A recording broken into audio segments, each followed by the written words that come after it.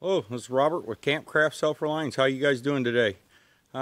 Picked up this trailer earlier this year and gonna do some little bit of fix-up. I got a good deal on it, so let's look it over and we're gonna get some tires put on it today. Stick with us. All right, here we got a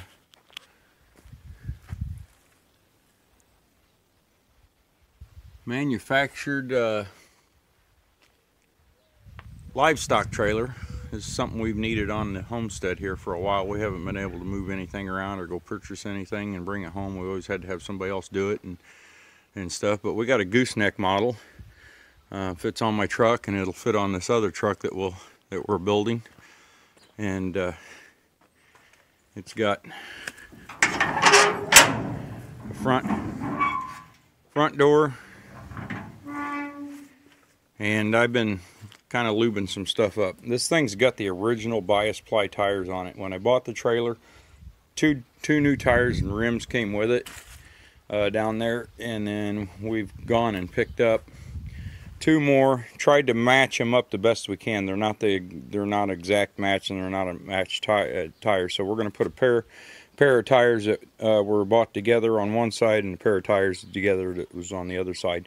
It'll still have 4 new tires on it and new rims and stuff. So as we do kind of stuff like that, we're going to check the wheel bearings, make sure they're good to go. Here we got a spare tire rack. We'll probably take one of these tires. It's not recommended to pull the trailer or anything with mixing bias ply tires and radial tires, but if right now I don't have an extra radial tire for a spare, so we'll be throwing one of these on there. If it's round and holds air and you're just trying to get to somewhere to fix it, that'll be the ticket. Previous owner put on some new fancy LED lights. When I pulled this home, it blew a fuse on the left turn signal, so I got a short somewhere that I got to find. But on the back here, we have a pin with a, see if I can get this working one-handed here, with a single sliding door, but it also has the ability, one-handed here guys, sorry, pull the pin, flip that out, and the whole back end opens up. I believe this is 20 feet long. I got to clean it out. We had some goats in here for a bit, just giving them housing and stuff. But then also out here we have a divider wall. You reach through, I believe, up here, pull the lever,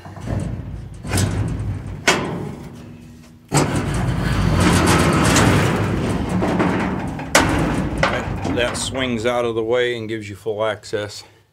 And something I like up here with the goosenecks, you get this extra storage up here. I got a couple of doors, and this is the storage area.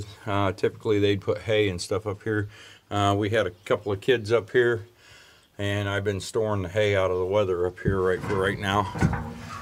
And then it brings you back to the front door here.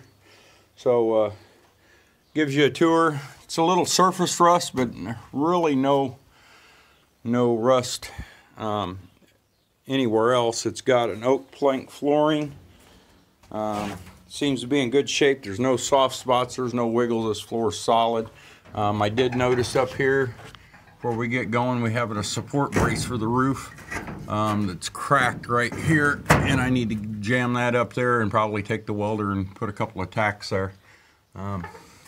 Looks like maybe another one here, so we'll address them issues, and then find the short, get some lights on it, excuse me, and so right now we're gonna change some tires.